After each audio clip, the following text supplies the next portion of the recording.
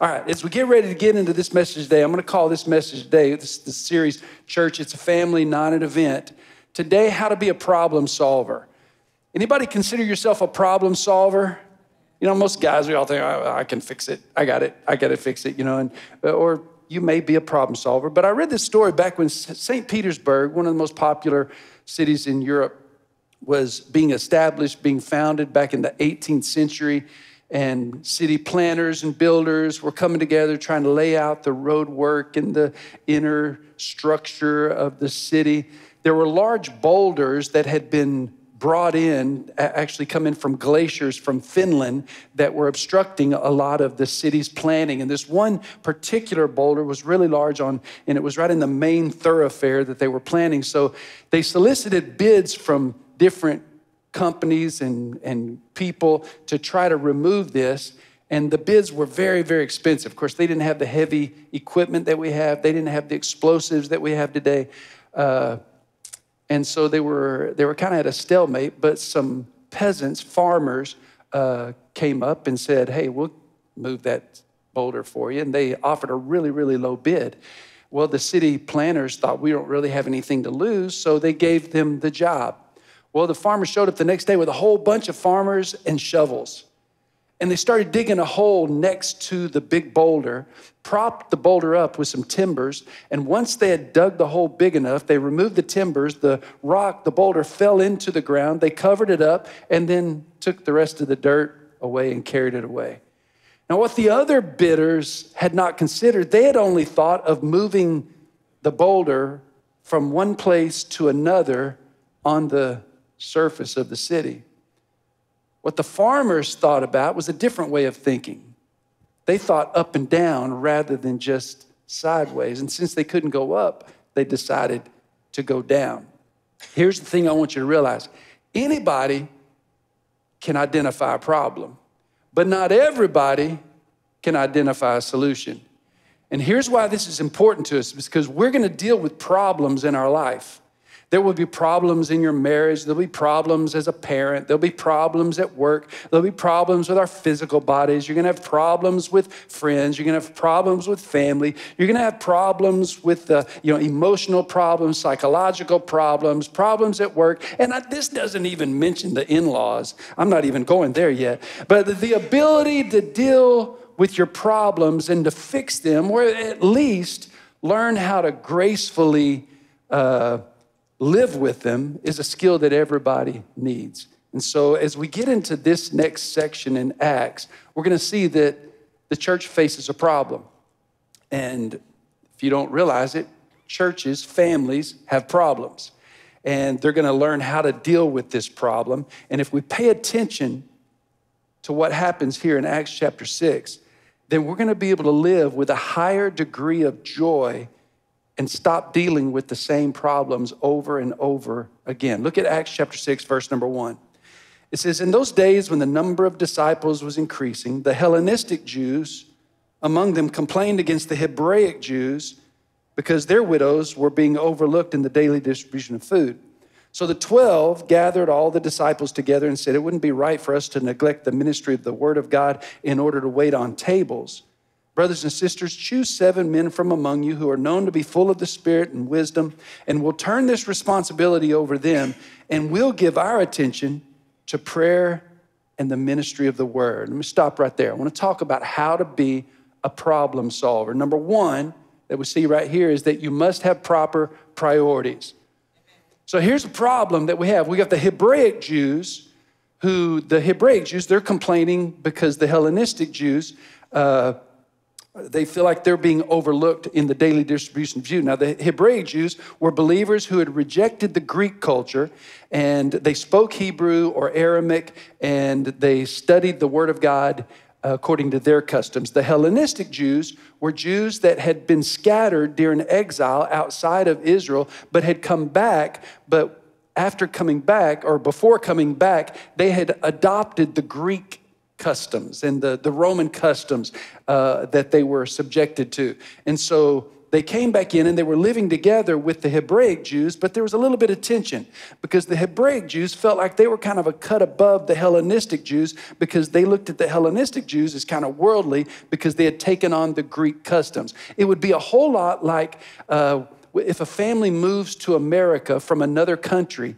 first generation kind of holds on to their customs from, let's say, Peter. So I see Peter Wesley right here. You come over, you will hold on to customs from India, but Evan, your son, would probably be more likely to take on American customs more easily than you would. And so there's this tension between living the different customs out. And that's the problem with the Hebraic and the Hellenistic Jews. So what they complain about is that they're being overlooked in this daily distribution of food. So obviously there was a feeding program for the Jews at this time. Now they come to the apostles with this problem and saying, look, there's a problem. But the apostles show us the importance of having proper priorities. What the apostles decided not to do was to get in the weeds in this problem. And they decided to fix it by saying, okay, listen, it wouldn't be right for us to neglect our ministry in prayer and the preaching of the word to distribute food. Now, they're not saying that it's not important. They're just saying we have to have priorities in our life. And so it wouldn't be right for us to neglect the ministry of preaching and the study of the word and prayer to wait on tables. So I want you all to select 7 men, submit 7 names who have these 3 qualifications: men who have a good reputation, men who are full of the Spirit, and men who are full of wisdom. So they asked for 7 names, and they realized it wouldn't be right for them to try to do both. So that's the important principle that we see here. But sometimes our problems are made worse because of our lack of proper priorities. In marriages, it's real clear that most of the time, opposites attract. And we marry somebody who's very opposite of us. Starla and I are very different. I like sunrises, she likes sunset. I like coffee, she likes tea. I like sun, she likes shade. I like mountains, she likes beach. In every marriage, and ours is no like, there's a saver and there's a spender, right? There's a saver and there's a spender. And it's not that one is right and one is wrong. It's just one values something over the other. The saver values security while the spender values experience. And so what there's not a right and there's not a wrong, because you can find scriptural basis to back both of those mentalities. But what happens in marriages is you don't determine what is the proper priority for your marriage, at least in this season.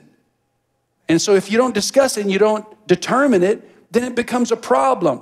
So there's many issues that are solved whenever we have our priorities straight. It's true in marriage, true in health, true in fitness, true in money. It's true in parenting. Kids don't do what they're told. They do what they see modeled. You want kids that serve the Lord? You want kids that put God first? Then you've got to put God first. Can somebody say amen? All right, look at verse number 5. This proposal, it pleased the whole group, and they chose Stephen, a man full of faith and of the Holy Spirit, also Philip, Prochorus, Nicanor, Timon, Parmenius, Nicholas from Antioch, a convert to Judaism. They presented these men to the apostles, who prayed and laid their hands on them. So the word of God spread. Again, we're seeing continual growth in the New Testament church. And the number of disciples in Jerusalem increased rapidly, and a large number of priests became obedient to the faith. All right, here's the second key that we see on how to solve problems. Number 2, don't be afraid to ask for help. The apostles decided they're not going to do this by themselves. They established their priorities, so they needed help, so they asked for help. And the same is true right here at Freedom Church. It takes a lot of people to make church happen around here. That's why we need people at the front doors greeting. We need people working the media booth. We need people serving in the coffee shop. We need people serving in the nursery, and people serving in children's ministry and youth ministry and outreach ministry. And everybody has something to offer the family. We're all a part of this family. We all have a way to serve. That's why we're always recruiting, because there's always a need to fill. Now, the apostles are no different.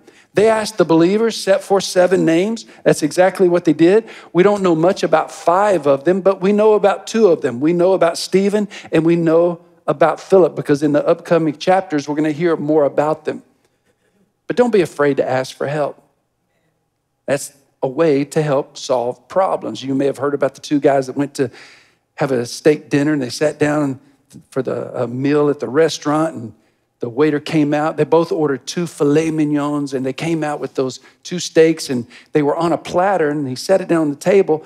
The problem was, one was a small steak and one was a large steak, and one of the guys picked up the platter and decided to serve his friend, and so he took the smaller steak and gave it to his friend, and he took the larger steak for himself. And his friends you could tell he was frustrated by this. He said, "Look what you've just done. What are you talking about? How rude of you." He says, what are you talking about? He says, "You took the big steak and gave me the small steak." And so, well, how would you have handled it if you were serving the steaks? He said, "Well, if I were doing it, I would have given you the big steak and I would have taken the small steak." "Well, I've got the big steak, so we're good, right?" That's one way to solve a problem. That's how Derek would have solved the problem. But it's probably not the most hospitable way to solve a problem, and it's probably not the most godly way to solve a problem. But if you want to solve problems, you got to be able to have people in your life that you can listen to, people who love God, people that love you. You don't have to have all the answers, but you need to have people in your life that can help you, that can speak into your life and give you direction when you most need it. Now, that brings me to a very important point. We have an upcoming presidential election.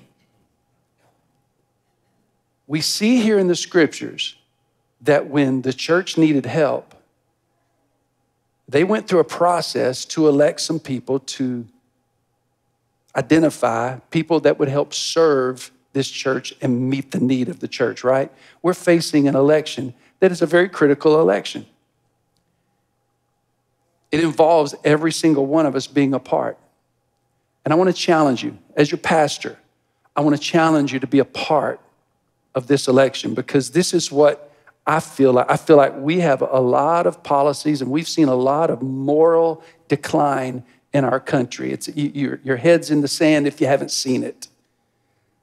And I recognize that our justice system's not fair. I recognize that our respect for law enforcement is not appropriate. I recognize that our schools have become more political indoctrination or ideology indoctrination camps.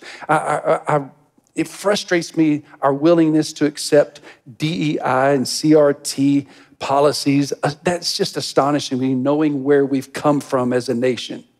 Now listen to me. You could vote for a candidate based on race. You could do that.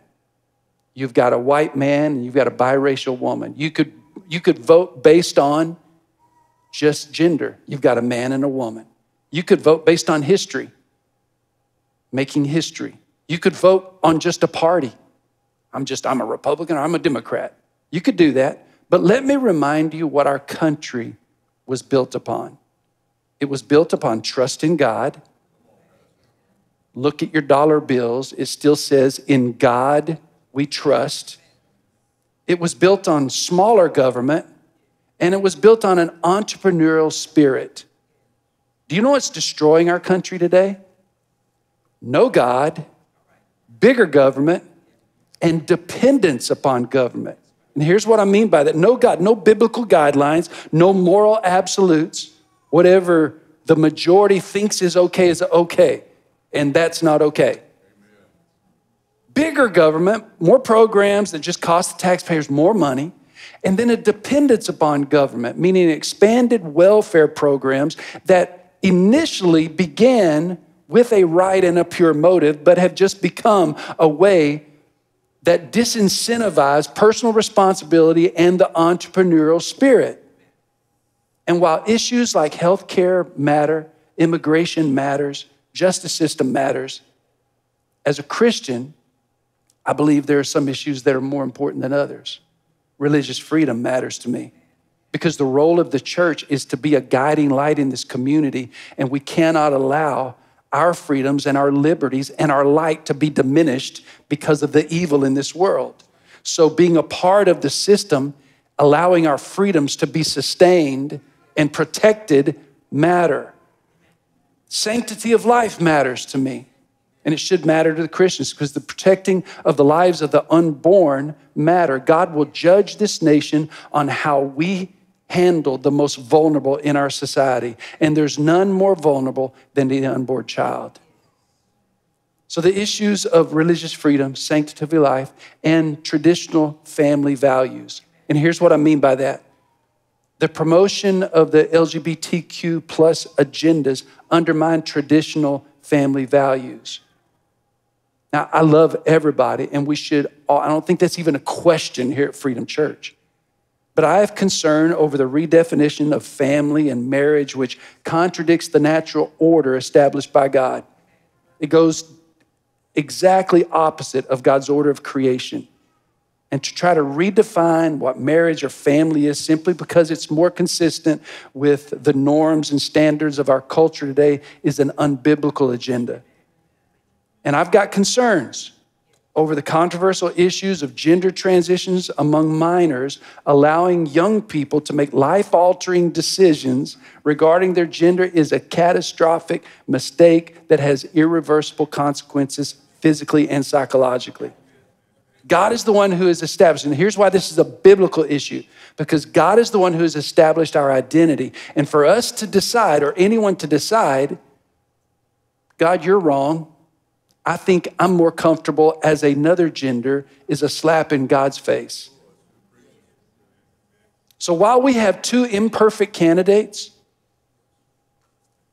there are policies that promote and encourage laws that would make it easier for teens to mutilate their bodies without parental consent and expand laws to protect the murder of unborn children. And so my challenge to you is to register to vote, get out and vote. I would challenge you to put aside affiliations. I would challenge you to put aside your preferences and put aside your emotions and vote for what promotes biblical guidelines and find the policies that align with a biblical alignment, not personality, not popularity. And I don't think the choice could be clearer, but I challenge you to do your part. Just as the apostles saw the need for the church to come together and to be a part of helping find leadership that can help meet a need, this is our role as Christians in America to come up and do our part to help provide leadership that can help our country. Verse number 8. Now Stephen, a man full of God's grace and power, performed great wonders and signs among the people. Opposition arose, however, from members of the synagogue of the freedmen, as it was called, Jews of Cyrene and Alexandria, as well as the provinces of Cilicia and Asia, who began to argue with Stephen. But they could not stand up against the wisdom the Spirit gave him as he spoke. But notice what they did. They secretly persuaded some men to say, we've heard Stephen speak blasphemous words against Moses and against God. So they're lying about him. And they stirred up the people and the elders and the teachers of the law. And they seized Stephen and brought him before the Sanhedrin. They produced false witnesses who testified, this fellow never stopped speaking against the holy place and against the law. For we've heard him say that this Jesus of Nazareth will destroy this place and change the customs Moses handed down to us. All who were sitting in the Sanhedrin looked intently at Stephen and saw that his face was like the face of an angel. Here's the third thing I want to point out. We're talking about how to be a problem solver. You got to have your priorities straight. You've got to make sure that you're not afraid to ask for help when you need help. Number 3, we should always display compassion. Always display compassion. It says that Stephen's face was like the face of an angel. Notice, Stephen wasn't angry, even though they were lying about him.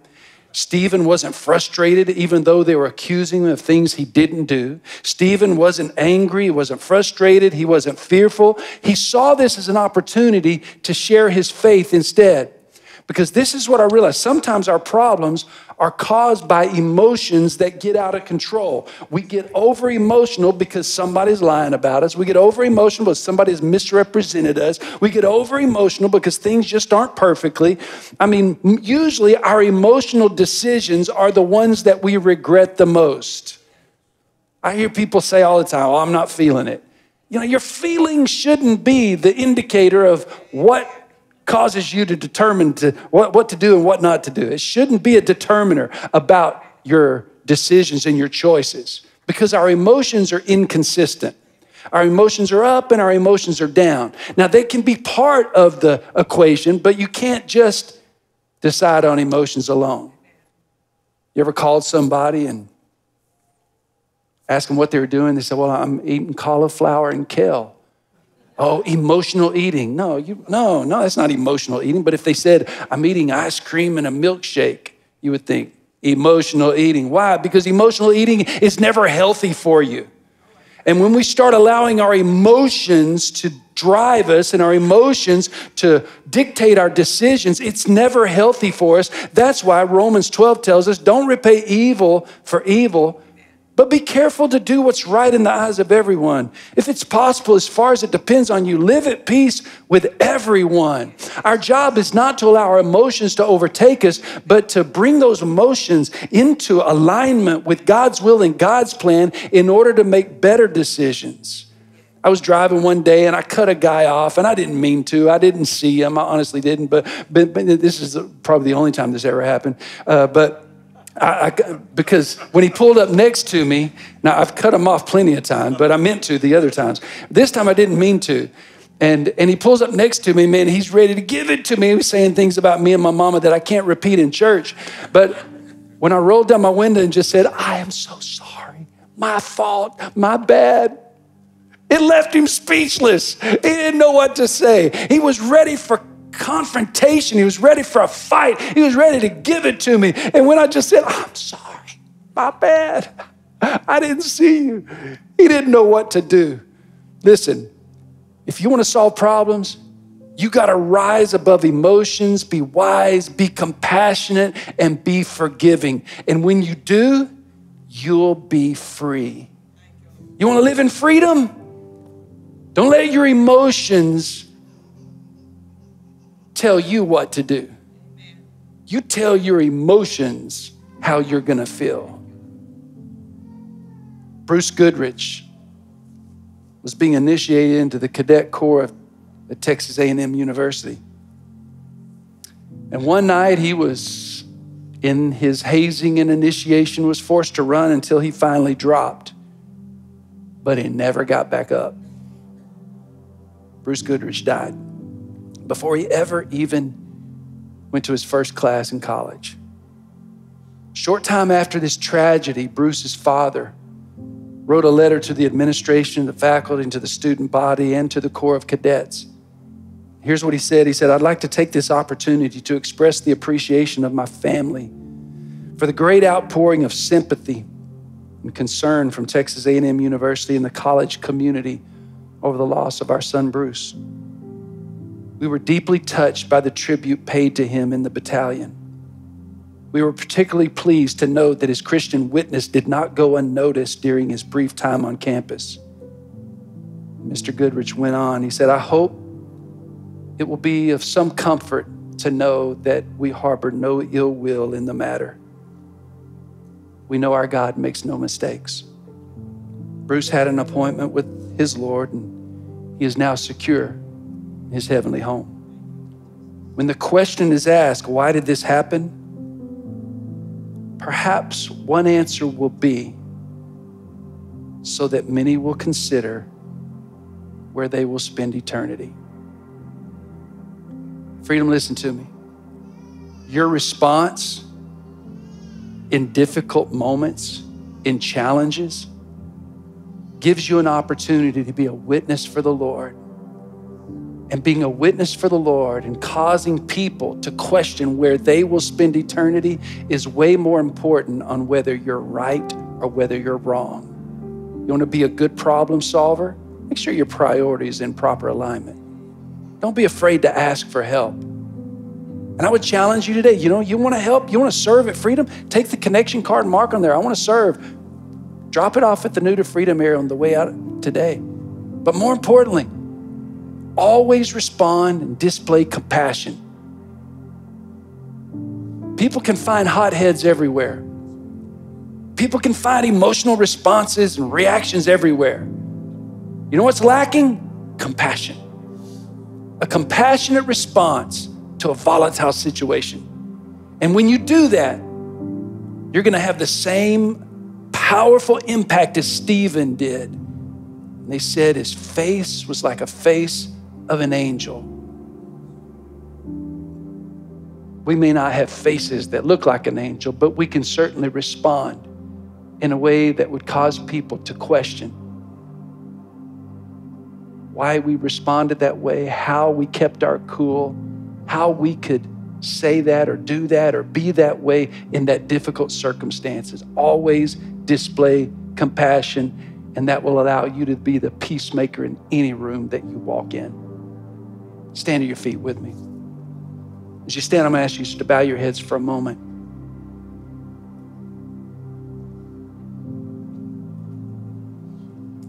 With your heads bowed,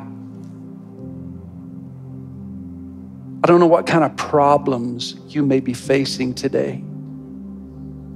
I don't know what kind of mountain you're standing in front of. What kind of difficulty has you at a stalemate? But I think whatever we're facing today should cause all of us to consider where we'll spend eternity. And I want to challenge you that if you've never made a decision to follow Christ, choose Jesus today. If you have wandered away from your faith, I challenge you, come back to Jesus today and say, Jesus, today I surrender all. He will hear you. He will respond. And beyond that, those who are here today say, I know in whom I have believed, and I'm persuaded that he's able. If you're here today and you're facing a challenge, maybe God's looking at you to respond in the way Stephen did, that would harbor no unforgiveness, that would harbor no anger, that would harbor no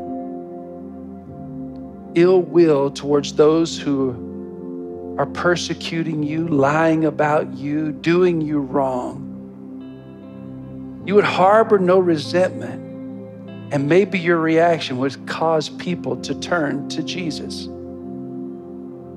I'm praying that God will give you the ability to do that. As difficult as that may seem, I'm praying that God would give you an anointing today to have a compassionate response in your most difficult moment. I want to pray first of all for those who are here and say, you know what, I realize I need to say yes to Jesus. Or maybe you're online right now watching this. Say, I'm ready to say yes to Jesus. I want to pray this simple prayer, and I want those of you here today, either here in this room or those watching online, that would say, you know what, I know I'm not where I need to be, but I'm ready to get there. Would you say this with me and everyone pray so no one prays alone? Say, dear Heavenly Father, thank you for sending Jesus to die on the cross for me. Come into my heart, wash away my sin, and be the Lord of my life today and every day. In Jesus' name, amen.